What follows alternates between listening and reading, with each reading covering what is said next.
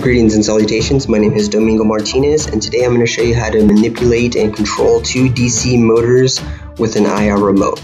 Okay, so I already have the schematic set up for you, so I've already done all the wiring and I've provided a code for you as well. But what I'm going to do is I'm going to go over that so that way you know how I created it and how to utilize it yourself.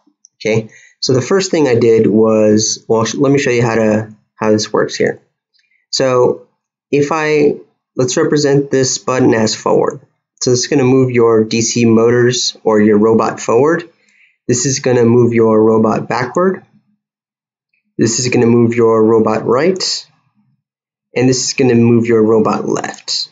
And notice for each of those buttons that I click, right, your serial monitor is printing out your hexadecimal values associated with each of those buttons. So for instance, this represents your forward. This represents your right, this is your backward, and this is your left. Okay, so let's look at that again, right? Forward, start simulation.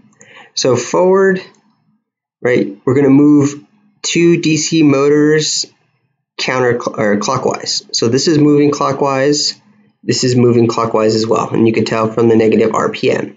So if you want to have some sort of vehicle that you're driving and it's being controlled by the two back wheels, right? If you click on this button, this is going to move it forward.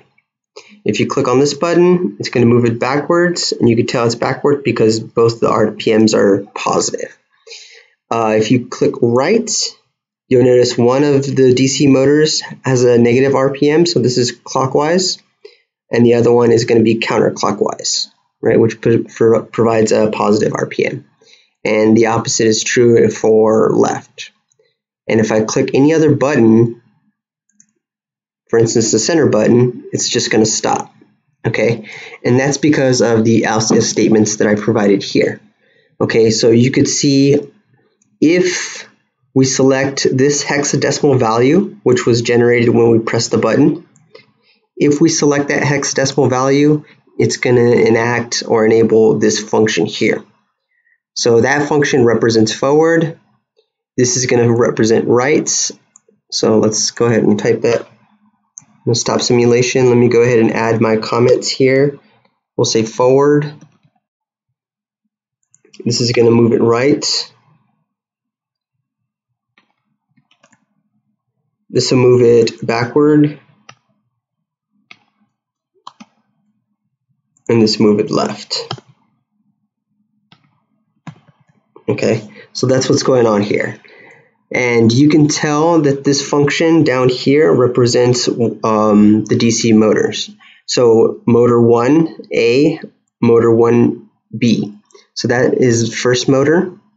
So if this one is 1 and this one is 0, so let's see what happens when the first one is 1 and this one is 0. It moves clockwise. Okay, so if this is 1 and this value is 0, it's going to move clockwise. So this whole motor moves clockwise. However, if you invert it, it's going to move counterclockwise. And the same goes for the second motor here. If this is 1 and this is 0, it's going to move clockwise. If you invert it, it's going to move counterclockwise. Okay, so that's what this function is being represented here.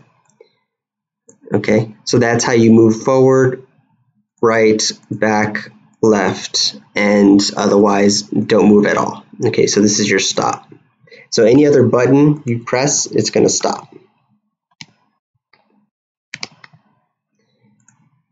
Alright, so to get the code for your IR remote, all I simply did was I went to the Arduino IDE.